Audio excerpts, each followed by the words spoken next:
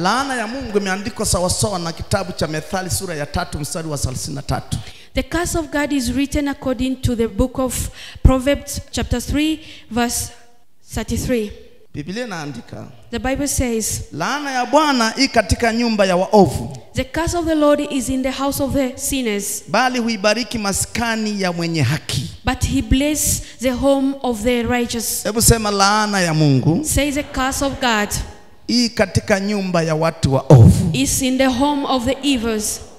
Ndio Bwana akaniambia, God was telling the man of God, kwa wale walioligeuza neno la Mungu kuwa miungu kwao, to the ones that they turn the word of God to be gods in them, ama kulifanya miungu mingine ni chukizo, or to make it to be other gods, it's detestable. watu wa namna hiyo Mungu atapigana nao. People of this type, God gonna fight with them. Na watu wa namna hiyo wamekuwa na laana yake Mungu, And this type of people have been cursed by God, kwa sababu wanachukua maneno ya Mungu, because they take the word of God, alafu bila ruhusa ya Mungu, without the authority of God, alafu wanasema haya ndio maneno ya Mungu aliyonipa. he says this is the word of God that he gave me, Na wakati unajua hajakupa, and you know he did not give it to wewe you. umeyachukua tu kwa nafsi yako, kwa utashi wako, kwa kutaka faida ya watu. You just took by your own intelligence because you want benefit from people. Bwana akaniambia hao ndio wanaopataga laana yangu. God says those are the ones that have my curse. Na akaniambia, And he told the man of God, laana inakuwa juu yao ambao inatoka kwangu. the curse is on them that comes from me, God. Na hasa watumishi wale wanaojijua ama wanaijua njia yake, Especially to the servants that know the way of God. manake wanaojua njia ya Mungu, manake walioitwa na Mungu, The ones that they know the way of God, means the one that were anointed by God. alafu wakageuka wakaacha kwenda kama Mungu alivyowaita, But they turn and they did not go how God called them. laana ya Mungu inakuwa juu yao. The curse of God become on them. Na Bwana akaniambia hakuna awezaye kuigeuza hiyo laana juu yao, And God says there's no one can turn that curse over them.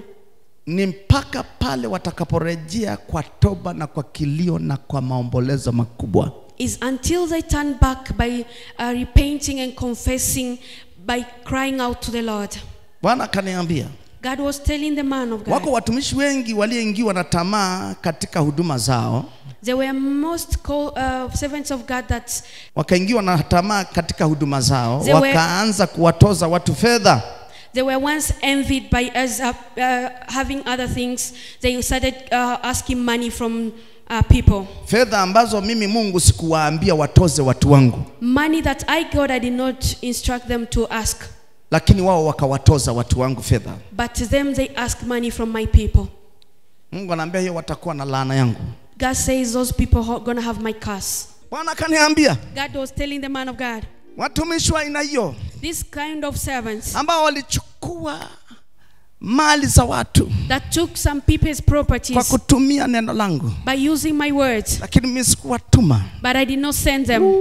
hiyo ni balaa bluu. That is a very bad tragedy. Kumbuka Remember, say jemadari Naaman everything. akaponywa, The commander Naaman was healed. alikuwa amebeba zawadi. He was carrying gifts. Fedha si shida kwa watu. Money is not a problem to people. Mtu anaweza kukupa chochote A person can give you anything maadamu ametendewa, as long as something has been lakini done on him. lazima msikilize aliyemtendea. But you must listen to the one that did something for that person.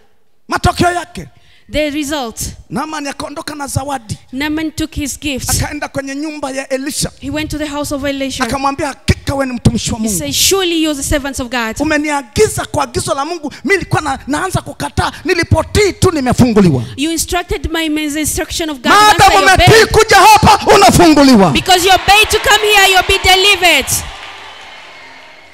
Akamwambia sasa nina zawadi hizi hapa, He said, now I have gifts. Here they are. hizi ni kwa ajili yako, This is for you, kwa sababu mimi nimetoka taifa la mbali. because I come from far nation. Elisha akasikiliza kwa aliyemponya. Elijah listened to the God that healed that man. Yuko aliyemponya. There is a man that healed him. Wana wa Mungu, yuko anayewaponya na aliyewaponya. People of God, there is a man that healed you. Tusipokosea kwake, nataka nikwambia kila wakati utamwona Mungu katika utukufu wa ajabu. If we don't go against him, every time we're going to see him with a very high glory. Ndio maana madhabahu ni ya kuombea sana. That's why the altar is something to be prayed for. Ukijua madhabahu yoyote unayosali, Mungu anajifunuaga kupitia huyo mtumishi. Sikiliza, kazi yako ni omba kuliko unavyofikiri. If you know the altar that you worship and God use that person, your work is to pray for Maana him. ni hatima ya maisha yako na kizazi chako. Because it's a definition of your life and your descendants. Ikiharibika, if it's ruined, kama utaipata ingine kwa rahisi. If you're gonna get another one easily, that's Nenda impossible. miulize Biblia kama itakuambia waliopatikana alafu wakainuliwa wakafa, angalia kama inatokeaga haraka. Go and ask the Bible if the people that were uplifted and they died, if they were found other people to replace them. Say amen if you understand. Maana kuna watumishi wengi ambao Mungu aliwapeleka makanisani. That means there is many servants that God took them to the church. Na ni Mungu amewaita mwenyewe kabisa. And his God called him. Na watu wakienda wanamuona Mungu. And when people who are there sees God. Lakini kumbuka watumishi wana changamoto zao. But remember, servants, they have their own problems. Wao wanapewa uungu wa Mungu kumwakilisha Mungu duniani. They were given the presence of God to represent God in the earth. Bwana akawa ananieleza. God was explained to the man of God. Anaambia watumishi wengi. That most mbele hilo kanisa, mbele ya wale watu. When I put them before these people, before this church. Wakaniona kupitia yule mtumishi. And they saw me from through that man. Walimpenda wakafunguliwa. They loved him and they be delivered. Lakini hawakumjali vitu vyake vya mahitaji yake ya kibinadamu. But they did not care of the needs of that man physically. Maana nimemtenga kwa ajili ya kazi hiyo. Because I've set him apart for that work. Wakamwacha, walikuwa na uwezo wa kumtunza ili abaki kuangalia kwenye ulimwengu wa roho na kushusha yale ambayo Mungu anataka kwa ajili ya faida yao. They left him. They did not care of his needs, for him to remain in the presence of God, to do not suffer for the needs that he needs. Na kwa sababu watumishi wanamwogopa Mungu, wanakuja ukuta wanashindwa kufanyaje, wanaanza kutafuta mahitaji yao, kutafuta vibarua vyao. Matokeo yake mwisho kile kitu kikapoa, wakawa wanadamu wa kawaida. Because men of God are God-fearing, they did not say this to the church members, so they started looking for their own needs until to the point that what God put it in them is started to shut down. God was telling the man of God, wale ambao wanajua watumishi wangu wa kweli, wanasimama na kweli na wanajifunua mimi Mungu kupitia wao, wawatunze wale watumishi. Mtumishi akipewa majibu yake, mahitaji yake na familia yake, akabaki kunilingana mimi sawasawa na kitabu cha Matendo ya Mitume sura ya 6 na ule mstari wa 6, wakaacha kuhudumu mezani, wakaenda kuomba na kulihudumia lile neno, ndipo wanasema ustawi wa Mungu utakuwa mkubwa kwa kanisa na kupanuka na kupanuka. God was telling the man of God to tell this to the church, that if they believe that the man of God have before them is a true man of God and have seen God through that person, they should take care of his need for him to remain in the presence of God, to hear and to take care of the church. Shetani amewakamata watumishi pale ambapo wanapoachwa na kanisa hawatunzwi, ila wanapenda tu wasikie kile cha Mungu. Mwishoni wale watu wanaohitaji, wana watoto, wanaachwa, baadaye wanakuwa kama watu wa kawaida, na mwisho ndipo adui anapopata nafasi ya kuwaloga wale watumishi na kufunga njia zao za baraka zao. Na zikifungwa kanisa litaendelea, na baada ya hapo unaanza sema huyu hana upako tena, hana upako tena. Kumbe wao waliletewa kitu cha maana wakashindwa kukitunza. Because servants of God, once they are abandoned by the church, they're not been taking care of their needs.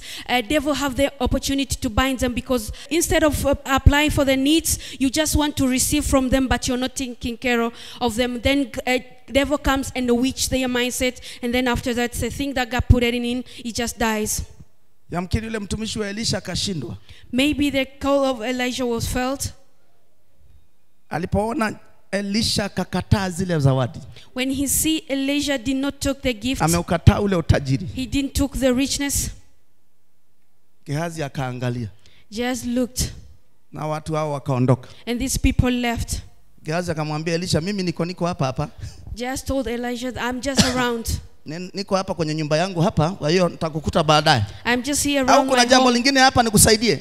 Hamna shida, nenda kapumzika. Haya, is there anything you want me to help you? He left. Na maana itakuwa amefika hapa mpaka wapi? Where did they go? He followed these people. Ya uongo ikaanzia hapo. The spirit of lying started there. Unapoitwa kama hutakula gharama kumsikiliza Mungu, unaweza kupinduliwa katikati usifike hatima yako. Once you're called, if you don't take the time to seek for God, you may be turned before you reach your destiny. Akaenda akawakuta jemadari Naamani. Alipoona mtu anawakimbilia sema, kuna shida nyingine? Mbona nakuona wewe Gehazi? Akasema, Kuna wageni wameingia sasa hivi kwa bwana wangu, amenituma anasema unipe hizo zawadi nipeleke kwa sababu wana wa manabii wamekuja wanahitaji kula. This man went and said, there is a guest in the home of my master. He asked me to come and receive the gift because they're gonna need it. Bwana kaniambia ukitumia maandiko yake bila kuruhusa yake, maana yake ni roho ya uongo na waambia watu wangu. God says through the man of God, if you use the word of God for having things from people, that means you're lying to them. Na unaweza kaua nafsi nyingi za watu kiroho. And you can kill a lot of souls spiritual. Gehazi akaenda akapewa zile mali, alipofika sema nyie nendeni tu, kumbe amezipewa. Lakini alipofika kwa Elisha ulijua kilichotokea?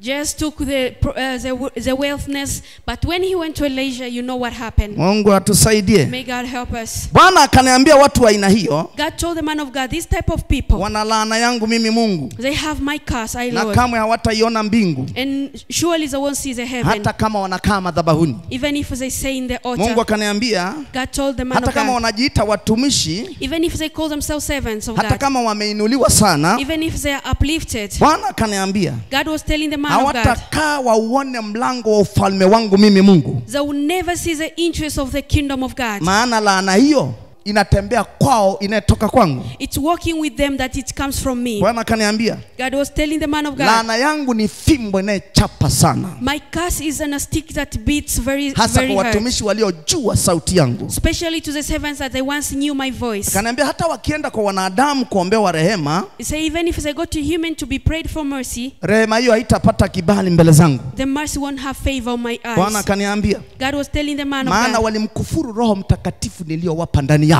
because they abused the Holy Spirit that I gave them. Bwana akaendelea kuniambia, God kept on saying, niliwawekea Roho Mtakatifu I gave them Holy Spirit ili awaongoze, so I can lead them, wakamkataa siwaongoze, and they refused to be led by the Holy Spirit. wakampinga.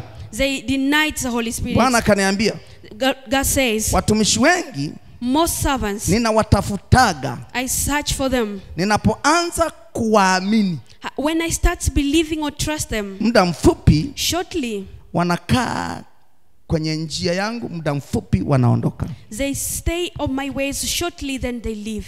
Bwana akaniambia, God says, pale wanaondoka pale wanapoona mafanikio ya kibinadamu yanaanza kuja.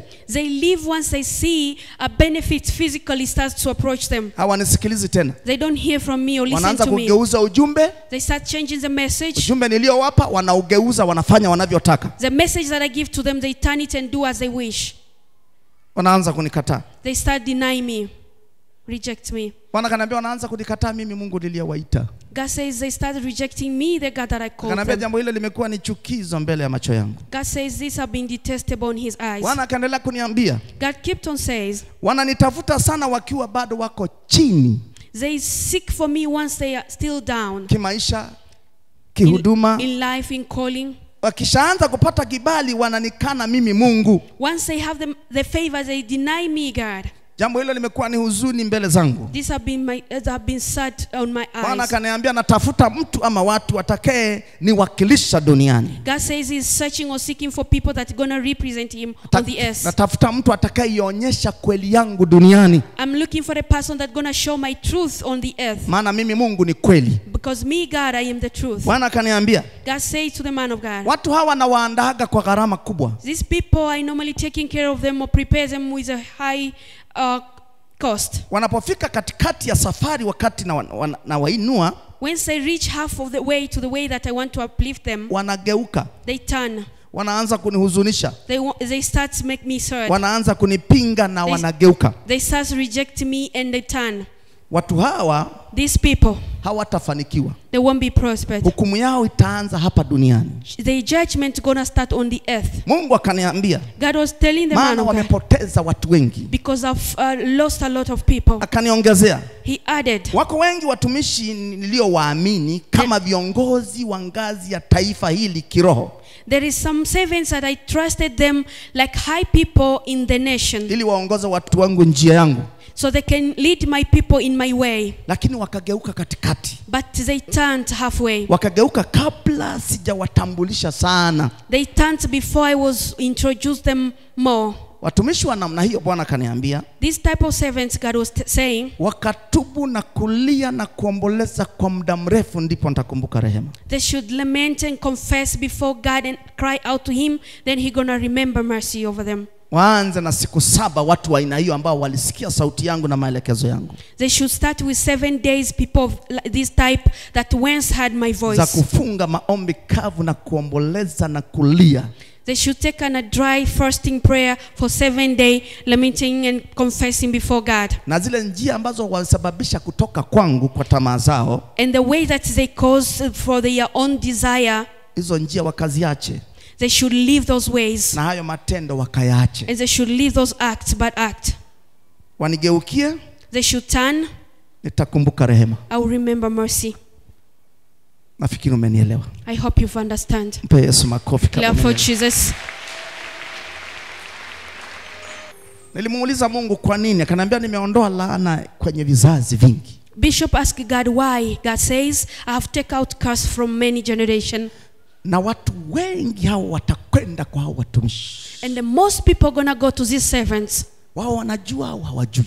They maybe know or not know. Wao watenda mioyo safi maana wamefunguliwa laana. They're gonna go with a pure heart because I've been delivered from curse. Na niwahudumie kupitia watumishi hao. And they would want me to serve them through these servants. Kwa kujua au kutokujua, lakini mimi na kesi na baadhi ya hao watumishi walioacha njia yao wakawa na tafuta mafanikio kwa kutumia neno langu bila kujua wananikosea mimi. For them knowing or unknowing, some of the servants are in my case because I've used my words to have things that they desire. Bwana kaniambia nimewaonya kwa neno langu. God says I've warned them by my words. Watakaogeuka To the ones that are going to turn na kuamua and decide, ndipo then ndani ya siku 7 hao ambao waligeuza neno wa kutafuta faida kama gazi, in the 7 days, these people that were turned by the spirit of having benefits, nitawarehemu. I'm going to have mercy of Lakini them. watakuwa wameomboleza sana na kulia na kujuta na kueleza kimoja baada ya kingine walichokifanya. But they must regret and cry out to the Lord and explain one by one of what they did. Ndipo